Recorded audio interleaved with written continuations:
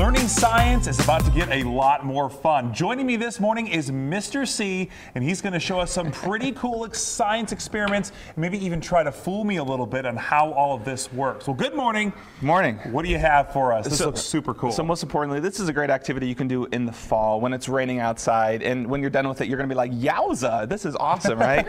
I like yowza, yeah, new Scrabble word. New Scrabble word, yeah. Definitely use it. So what we have is a couple of things. You can do this at home. You just need an empty soda bottle. So I have a root beer bottle. Okay. You know, we're drinking root beer at home. It's an empty bottle. Go ahead and check inside. Yep. I also have a piece of string that you're going to use. And what you're going to do is you want to go ahead and just take your string. All right. And you're just going to put it in. Just put it in there like this? Put it in. And then you're just going to turn it upside down. Okay. Now, when we let go of the string, what's going to happen to the string? I would think it would just slide right out. Because of? Because of gravity. Gravity. Okay, let go of yours. And mine doesn't. How did you stop gravity? Try it again. Try it again. Try it again. Okay, okay. Yeah, see, I mean, look, I'm not doing anything special. Right. I'm just putting it in. Put it in like this. And this. I just turn it over. Turn it over. And then I just kind of give it a nice little pull. Little pull. And let go. I pulled it too much. I pulled it too much. Let's try one more time. Try one more time. We'll and try actually, one more time. once you get it going, you can actually just kind of hold it like this. Yeah, it's sliding right out. Okay, okay. So, anyway, show us what's going on here. Yeah. Actually, what I want you to do is I want you to try mine to make sure it's not something I'm doing. Make sure I'm not messed go up here. Sure, sure, sure. So we're sliding it in. Okay. Turn you got it. You got it. That one's gonna work. It's gonna work. It's gonna work. It's gonna work. And It's then gonna let work. go. Yeah. Look up. Oh. No, like this.